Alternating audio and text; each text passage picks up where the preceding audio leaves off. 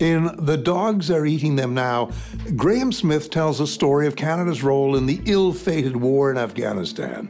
Beyond bang-bang journalism or simple-minded patriotism, Smith takes readers on a vivid, boots-on-the-ground journey through an inhospitable landscape and an impossible military mission.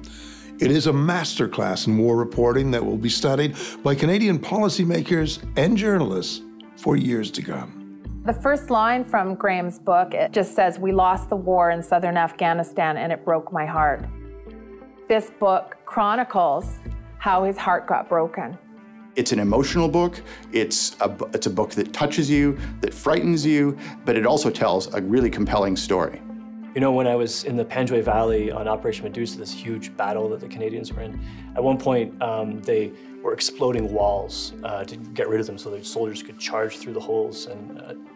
And at one point there was all the debris falling, and it was like buildings literally raining down on us. And the experience of writing the book was almost like that in some ways. I just had to sit there and let all the pieces fall and see where they landed.